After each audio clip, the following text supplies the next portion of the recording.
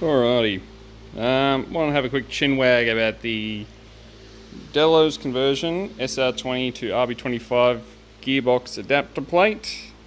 So to take you from an SR20 to an RB25 gearbox, pretty simple. This is an RB25 bell housing on a Z32/300ZX gearbox, just because it's what I had around. I guess I'll start at the beginning. So, shows up with all the little bits and pieces that you need. The packaging could do with a bit of work. It kind of arrived like this and some stuff was trying to fall out there. The instructions are clear enough. There are some bits that are slightly omitted. This hand-drawn picture here shows a custom spigot bush that it comes with. This is said spigot bush. It's a well put together piece. The marks on here are from me installing with the socket, so that's not a reflection on the quality of work. You can see the subtle line in there of how deep it sits into the SR20 crankshaft. It is installed into this recess here, so line him up, bang him in, and sits there nice and happy. The reason this exists is because the adapter plate, which is made of steel, is 10mm in thickness, which means it's going to move the gearbox effectively backwards 10mm, removing the engagement of the input shaft here onto the original spigot bush, which is located here. Actually, this will be a bit better. Here. Now, that's all good and dandy. A problem that I had, unfortunately, so the gearbox conversion states it's just simply for RB25 gearbox, but there is two types of gearbox, which is to say there's two different types of input shafts. Now, the input shaft has this small, so we've got the engagement area where the spigot bush actually goes on for the input shaft, and we have a stepped section, then we have the spline section. Now, in the early series RB25 gearbox, this stepped section here is about 20mm. In the R34, like RB25 Neo gearbox, and I believe even the later model GTR gearboxes, this would be 10mm.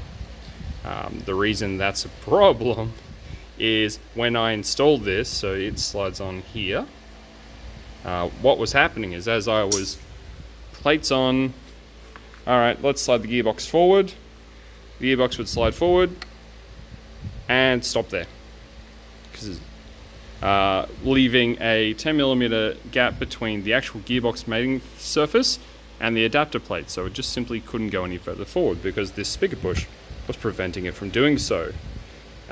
This 10mm is the difference. Since it doesn't have that, since it has this material, means this spigot bush will not work for your application. So what do you do then? Well, I called up Dellow Conversions and we confirmed the different gearbox types, and they offered to make me a custom bush, but unfortunately what I would effectively have to do if I use this style, come back here, is I would have to remove 10mm of material. And as you can see from my measurements here, this is 20mm overall, so we're effectively cutting this in half, which only gives 10mm engagement on the spigot bush, which I just wasn't happy with.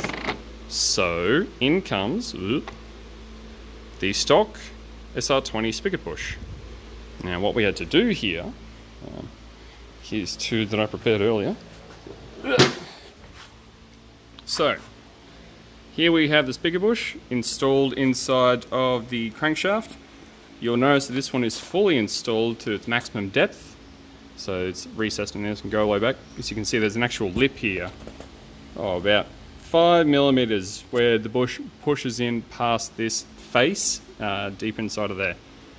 So what I elected to do was simply install this bush so that it was flush with this set face, kind of making up some of the difference. I've had the gearbox on now and confirmed the engagement, and effectively this spigot bush has been sitting about here, which I'm pretty happy with because that's full engagement into the spigot bush itself. Granted, I'd prefer it to be a bit further back, but it is what it is. having it there is all good and fine. So great that they supply a custom bush. Useless because it just won't work, at least for these early model RB25 input shafts. So alright, resolve that issue. Guys at the frame were pretty cool about it. It's like, yep, cool, no worries. Let's proceed forth. So speaker bush installed, pressure plate and everything back on again. Slide the gearbox on. Happy as Larry. I did have to go out and buy another one of these bolts. So the kit provides all the bolts you need. So these big fellas on the outside here, smaller ones that are all countersunk in. The bolts required for the starter motor. The starter motor, you've got to drill the holes out so you can bolt the starter motor onto the actual adapter plate itself. Easy as piss. They also provide the gearbox to adapter plate bolts. I didn't have one of them. I don't know where it was. I'm not sure if I lost it or if it wasn't provided, but just grabbed one from a nut and bolt shop. There is a small one there. I've got to space it out with 2 washers because otherwise it went too deep, but don't worry about that. So that's fine. Bolt her up again, and then I had another issue. So this countersunk section here, as you can see, has a lip in it. So this lip, which is actually quite pronounced, you can get a nail well on that, so that's probably 1/2 mil lip or so. You can see I tried to get, I was going to try and file this down, but that's just not economical. It wasn't going to work, which is to say. I don't want to remove this, take it to a machine shop and get that cleaned up. The reason I noticed that is because the fastener, so down here you can see it is pretty flush, not exactly right, but some of these other ones will look better. This one here is better. So he's nicely recessed. The adapter plate is sitting proud of the fastener, exactly what you want. This one had the fastener proud of the adapter plate, which kicked off the gearbox ever so slightly.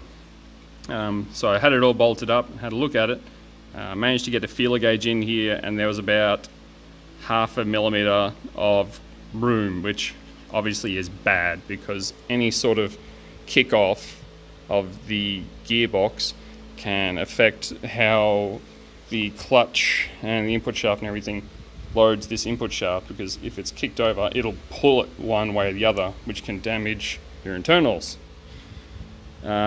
So I buzzed that off, found this. Unfortunately, I've just resorted to just shaving some of the head off of the bolt, which is currently cooling over there. So I'll sit that back in so it's flush. This one also has the same problem. You can see I can get my nail on it because it's sitting proud. Pulled it off, had a look, exact same thing as this. That one's fine and that one is fine. As far as I can tell, that's just shit quality control. The bit that they were using the machine, this obviously was getting a bit worn out and shit, and no one really seemed to notice or care. So that's not a great reflection, and it's just another pain in the ass. One thing that was handy, I might get you behind here. So there is this metal piece here. Normally this bush itself is sort of fully against the cast section here for the throwout bearing. They've supplied a spacer here to try and make up some of the distance of obviously 10mm here, trying to bring that back a little further forward for better pedal engagement. Yet to have this obviously in the car to test it, but I like the idea in theory. One thing I definitely had to do is, they mentioned the instructions are fine, but so 2 things I had to address, plus an additional step that I threw in for my own sanity. One thing I had to address was the spigot bush. The second thing was this dowel here. So there's a dowel that's on the actual adapter plate. This one comes through in the block. This was fouling against the gearbox, so I had to get in under here and do a little bit of clearancing. Just a little bit, which no big deal. You can take plenty of material around there, it's fine, but that was just a pain in the ass, which wasn't stated in the steps. And then with the starter motor here, it mentions that sometimes you need to put the gearbox backing plate on to move this adapter plate out to ensure that the starter motor is meshing correctly against your flywheel. I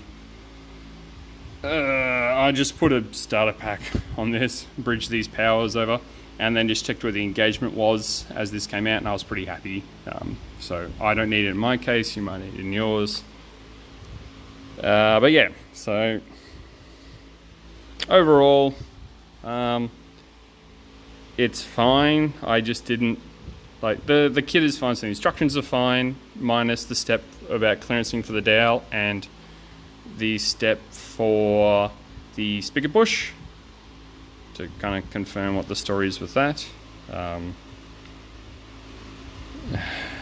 But this just kind of being a bit on the piss is a pain in the ass. Not a huge not a huge drama, but just annoying. I'm not a machine shop, I'm just a dude.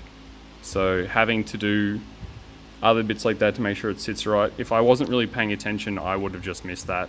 So I'm glad I looked closely. Otherwise it's fine. It's doweled, which I like. So it's got dowel there, a big sturdy one there, which is good. I actually quite prefer having dowels on these things, just stops them, because any drift car-y stuff, the more reinforced this gearbox is to stay in place, the happier I am.